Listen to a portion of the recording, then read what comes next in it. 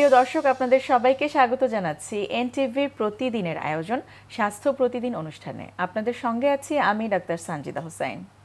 দর্শক, আজ আমরা যে বিষয়টি নিয়ে আলোচনা করব সেটি হচ্ছে চোখের পাওয়ারজনিত সমস্যা এবং তার প্রতিকার। এই বিষয়টি নিয়ে আলোচনার জন্য আমাদের স্টুডিওতে আজ উপস্থিত আছেন একজন বিশেষজ্ঞ চিকিৎসক। চলুন আমরা প্রথমেই পরিচিত হই আজকের অতিথির সাথে।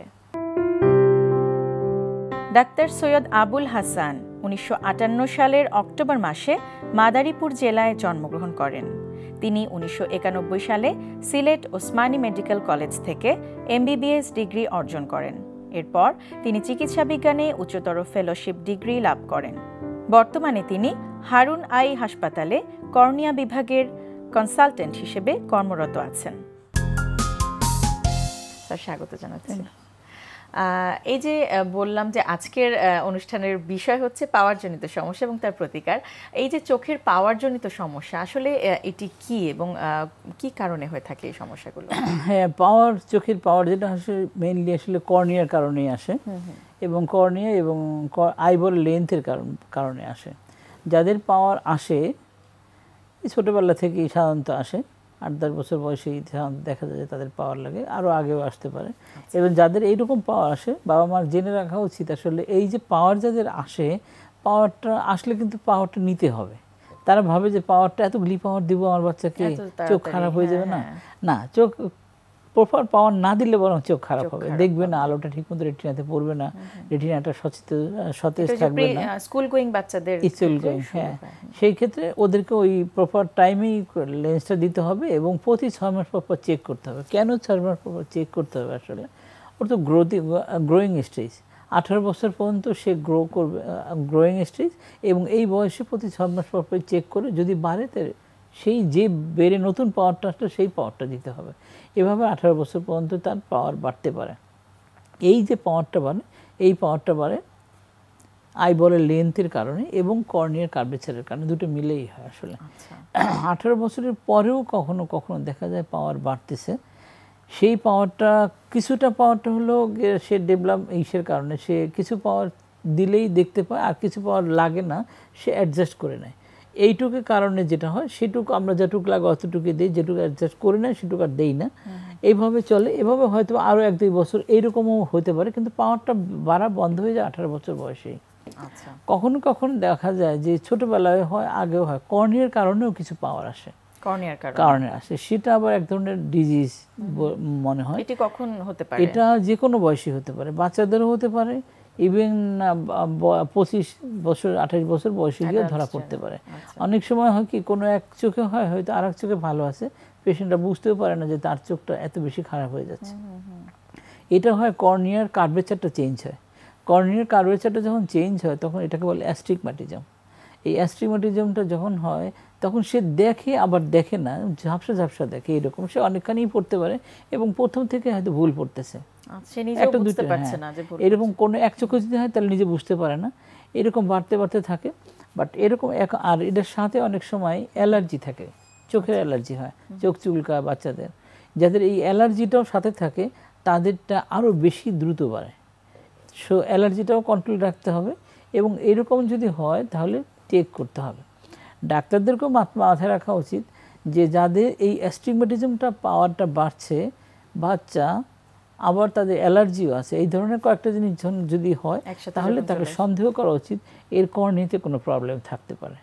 এখন যেহেতু অনেকগুলো বাংলাদেশে অনেকগুলো ল্যাসিক সেন্টার হয়ে গেছে, ল্যাসিক সেন্টার যে মেশিনটা ইউজ করা হয় প্রিল্যাসিক হিসাবে, পেন্টাকাম অথবা অন্য কিছু যেটা ইউজ করে, ওই মেশিন দিয়ে আসলে এই কর্নিয়ার এই প্রবলেমটা খুব আর্লি স্টেজেই ধরা যায় কি হচ্ছে তার চোখের ভিতরে। বাবা মা ঠিক কখন যাবেন বলে মনে করেন আপনি? তারা যখন বাবা মা যখন পাওয়ারটা হয় ওই রকম অবস্থায় সে ডাক্তারের কাছে যাবে। বাবা মারা যাবে আসলে ছোটবেলায় যেটা হয়, ছোটবেলায় বাচ্চারা বসতে, হ্যাঁ, আপনার হয়তো ড্রয়িং রুম বসে টিভি দেখছেন, বাচ্চা দেখবেন যে আপনার কাছ থেকে উঠে গিয়ে সে কাছাকাছি টিভির কাছে চলে যাচ্ছে। অনেক সময় দেখবেন যে টিভিটা ধরে ধরে সে টিভি দেখে, এই ধরনের, অথবা টিভির নিচে বসে বসে টিভি দেখে, যত কাছাকাছি সে ভালো দেখে, সে ভালো যেখানে দেখে সেখানে সে চলে যায়, অটোমেটিক্যালি চলে যায়। এইরকম যদি বিহেভিয়ার দেখে অথবা ক্লাসে যদি কোনো লেখা বোর্ডের লেখা তুলতে গিয়ে ভুল করে, সেক্ষেত্রে মানে সন্দেহ করা উচিত তার পাওয়ারের সমস্যা আছে কিনা। ডাক্তারের দায়িত্ব তার পাওয়ারটা চেক করে তার পাওয়ারটা দেওয়া, এবং ওই রকম করে যে বললাম যে ওই রকম কোনো সমস্যা আছে কিনা কর্নিয়াতে অ্যাস্টিগমেটিজম, যেটি এটাকে বলে ক্যারাটোকোনাস। এটা যদি হয় তাহলে আর্লি স্টেজে ডায়াগনোসিস করতে হয়, এবং ওটা লক্ষণ কি প্রকাশ পায় এছাড়া আর্লি স্টেজের লক্ষণ আর কিছু প্রকাশ পায় না, কম দেখে শুধু। তো ওই পেন্টাগ্রাম ইভ্যালুয়েশন করলেই দেখা যায় যে এর কর্নিয়াতে প্রবলেম আছে, এবং এটার ভালো চিকিৎসা হলে এটাকে থামাই দেওয়া যায়, যেখানে আছে এখানে আর না বাড়তে দেওয়া যায়, প্রোগ্রেশনটা বন্ধ করে দেওয়া যায়। যেহেতু প্রোগ্রেশনটা বন্ধ করে দেওয়া যায়, তাহলে এইটাই সবচেয়ে ভালো চিকিৎসা, এবং যত দ্রুত সেটা যতটুকু হলো সেটুকু, যতখানি সম্ভব চশমা দিয়ে কারেক্ট করলাম। যদি কিছু কারেক্ট করা না যায়, সেটা অন্য কোনো ওয়ে আছে, আরো লেজার করে করা যায়, এটা সে করা যায়, করে এটা করা হলো, এবং বাকিটা জিনিসটা থামাই দেওয়া হলো, এভাবে এটাকেই করা যায়। আর যাদের পাওয়ার ধরেন বাড়ছে, 18 বছর পর্যন্ত তো বাড়তেই থাকবে, বাড়লে ওই চশমা দিয়ে কারেক্ট করা উচিত, এবং 18 বছর হয়ে গেলে তখন গিয়ে সে চাইলে পার্মানেন্ট কারেকশনে যেতে পারে, ল্যাসিক করে জিরো করে নিতে পারে। আচ্ছা, আর পাওয়ার জনিত আর কি কি ধরনের সমস্যা রয়েছে? আপনি যেটি বলছিলেন যে পরবর্তীতে বা 18 বছর বয়সে পরেও সমস্যা হতে পারে, সেক্ষেত্রে 18 বছর পরে যেটা হয় সেটা ক্যারাটোকোনাস, যেটা বললাম ক্যারাটোকোনাস, কর্নিয়াটা কনিক্যাল হয়ে যায় এবং থিন হয়ে যায়, ইররেগুলার হয়ে যায়। তো সেটার জন্য যেটা করতে হয়, সেটা যত আর্লি ডায়াগনোসিসটা হয় এটা বেস্ট, ভালো। তাহলে ওই যখনই ডায়াগনোসিসে কনফার্ম হলাম যে এখানে তার ক্যারাটোকোনাস আছে, তখনই এটাকে ডিজিজটাকে স্টপ করে দিতে হয়, থামাই দিতে হবে। কোলাজেন ক্রস লিঙ্কিং নামে একটা ট্রিটমেন্ট আছে, রেডিয়েশন ট্রিটমেন্ট। আর যে পাওয়ারটা আছে এখন, আগে যে এইটার জন্য যে ম্যানেজমেন্ট যেটা ছিল, ধরেন এখন থেকে 20 বছর আগে যেটা ছিল যে ক্যারাটোকোনাস সেটা তো বাড়বে, এটা তো কিছু করা যাবে না, কিন্তু যাদের সত্যি বেড়ে গেছে বা যারা কোনো কারণে শুরুর দিকে ধরতে পারেনি, তাদের ক্ষেত্রে কিছু, তাদের ক্ষেত্রে ধরেন কতখানি বাড়ছে, তখন আমি অ্যাসেস করি যে তার চশমা দিয়ে ভিশনটা আনা যায় কিনা। তার আগেটা ছিল কন্ট্যাক্ট লেন্স দিয়ে এটাকে দেওয়া ম্যানেজ করা হতো, আরজিবি কন্ট্যাক্ট লেন্স, এটা rigid contact lens. Rigid contact lens পড়লে পেশেন্টটা কমফোর্ট ফিল করে না, এবং সেই এরকম একটা প্রসিডিউর সারা জীবনের জন্য দিব, এটা সারা জীবনের জন্য, তো এটা তো ক্যাটারেক্ট না, এটা কর্নিয়া তো থাকবে, এরকমই থাকবে। সো এটা সারা জীবনের জন্য যে ম্যানেজমেন্টটা দেবো, তার মাথায় রাখা উচিত সেটা যাতে পেশেন্টের জন্য কমফোর্টেবল হয়, পেশেন্ট ইউজফুল হয়, যেটা দিব সেটা ব্যবহার করতে পারে। সেই হিসেবে আমি ফিল করি যে কন্ট্যাক্ট লেন্স সুইটেবল প্রসিডিউর না, একদমই না। সুইটেবল প্রসিডিউর হচ্ছে স্পেকটিক্যাল, কাছাকাছি যেটা ভালো মোটামুটি স্পেকটিক্যাল। চশমার দিকে বেশি না এই সব ক্ষেত্রে, চশমার ক্ষেত্রে এই সব ক্ষেত্রে যেখানে আমি ল্যাসিক করতে পারছি না, ল্যাসিক করতে পারলে তো ফাইন, ল্যাসিক করে ফেললাম। আর যদি ল্যাসিক না করে, এইরকম ক্ষেত্রে ল্যাসিক করলে আরও খারাপ হবে।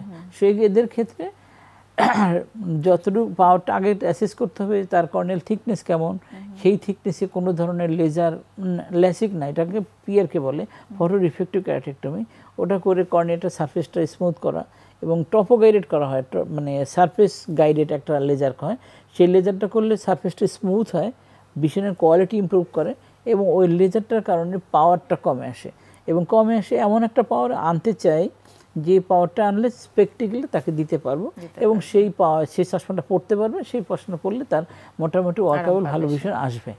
এইভাবে এইটার ম্যানেজমেন্ট এটাই বেস্ট। আচ্ছা, প্রতিরোধের জন্য কি করণীয় যদি এই পাওয়ার জনিত সমস্যাগুলো থেকে পরিত্রাণ পাওয়ার জন্য? এখন যাদের মায়োপিয়া হয়, হাইপারমেট্রিক হয়, এদের তো আসল পরিত্রাণ 18 বছর হলে ল্যাসিকই করতে হবে, ল্যাসিক অথবা চশমা স্পেকটিক্যাল এইগুলি দিয়েই কারেক্ট করতে হবে। এবং 18 হয়ে গেলে সে যদি চায় যে আমি চশমা পড়তে চাই না, তার ল্যাসিক করে পার্মানেন্ট কারেকশনে চলে যেতে পারে। আর যাদের প্লাস পাওয়ার হয়, কিছু কিছু আছে যাদের ধরেন বয়সের সাথে সাথে প্লাস পাওয়ার আসতে থাকে দূরে। আচ্ছা, দূরে যদি প্লাস পাওয়ার আসে, কাছে তো প্লাস পাওয়ার থাকবেই প্রেস বায়োপিয়ার কারণে, তখন তাদের জীবন খুব দুর্বিষহ হয়ে যায়। মানে সে চশমা ছাড়া কিছুই দেখে না আসলে। ইভেন যে ওই এনটিভি লেখা, ওই এনটিভি বড় লেখাটাও সে ঝাপসা দেখবে, এত ঝাপসা লাগে চশমা ছাড়া। বাট চশমার উপর এখন টোটালি সে ডিপেন্ডেন্ট, সে পত্রিকাও পড়তে পারে না, সে কাছ দূরেও দেখতে পারে না। এরকম স্টেজে যদি হয়, তাদের ক্ষেত্রে আর্লি স্টেজে তারা লেজার করে দূরের পাওয়ারটা কারেক্ট করে নেওয়া যায়। যদি দেখি কোনো সানি টানি আসে নাই, সেক্ষেত্রে দূরের পাওয়ারটা ক্লিয়ার করে দিলে তখন পাওয়ারটা সিম্পল হয়ে যায়। তখন সে দূরে খালি চোখে দেখলো কাছের জন্য, অপারেশনটার পরে তার দূরের পাওয়ার পুরোপুরি দূরের পাওয়ারটা চলে গেল, কাছের জন্য সে তখন যে সিম্পল পাওয়ার লাগে 1.52 যেটা লাগে সেটা পরে সে কাছের লেখাপড়ার জন্য ইউজ করলো। আচ্ছা, এটা 40 এর পরবর্তী যে ঝামেলাগুলো সেগুলো কিভাবে এই সব সেগুলোর কথাই বললাম যে এরকম হয়, এরকম যে 40 যেটা প্রেস বাই পেয়ে চশমা দিয়ে কারেক্ট করা হয়, এটার জন্য লেজার করা যায় না আসলে। যদি এর সাথে প্লাস পাওয়ার দূরে অ্যাড হয়, যে দূরেও প্লাস পাওয়ার, সেক্ষেত্রে তার খুব ঝামেলা হয়। আচ্ছা, এবং সেটা আপনি বলছিলেন এটাই বলছিলাম। আর যদি হয় যে এমন একটা স্টেজে তার বয়স তার 55 কি 50-55 কি 60-এর কাছাকাছি, কিন্তু তার ছানির ডাইলেট করে দেখা গেল যে তার পেরিফেরিতে ছানি আসতেছে, পাওয়ারেরও অনেক ঝামেলা, সেক্ষেত্রে আমরা বলবো যে এক্ষেত্রে ক্যাটারাক্ট অপারেশন করে, ছানি অপারেশন করে, মাল্টিফোকাল লেন্স ইমপ্ল্যান্ট করে তার ঝামেলা একদমই চলে যাবে, এবং সাথে সাথে সেই সব সমস্যার সমাধান একটার মধ্যে হয়ে যায়। স্যার, অনেক অনেক ধন্যবাদ, অনেক গুরুত্বপূর্ণ তথ্য জানার আপনাকে। আপনাকে দর্শকদের ধন্যবাদ। প্রিয় দর্শক, স্বাস্থ্য প্রতিদিন সম্পর্কে যদি আপনাদের কিছু জানার থাকে কিংবা কোনো পরামর্শ যদি আমাদের দেবার থাকে, জানাতে পারেন এই ঠিকানায়। প্রযোজক স্বাস্থ্য প্রতিদিন, এনটিভি বিএসসি ভবন 7 তলা, 102 কাজী নজরুল ইসলাম এভিনিউ, কারওয়ান বাজার, ঢাকা 1215। ফ্যাক্স 914338 থেকে 7 পর্যন্ত, অথবা ইমেল করুন স্বাস্থ্যপ্রতিদিন@ntvbd.com এই ঠিকানায়। দর্শক, বিশ্বের যে কোনো প্রান্ত থেকে যে কোনো সময় আপনার প্রিয় অনুষ্ঠান স্বাস্থ্য প্রতিদিন দেখতে চাইলে ভিজিট করুন আমাদের পূর্ণাঙ্গ ওয়েব পোর্টাল www.ntvbd.com।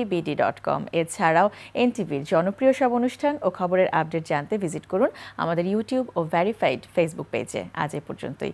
ভালো থাকুন, সুস্থ থাকুন। আগামীকাল আবারও দেখা হবে ঠিক একই সময় এনটিভির পর্দায়।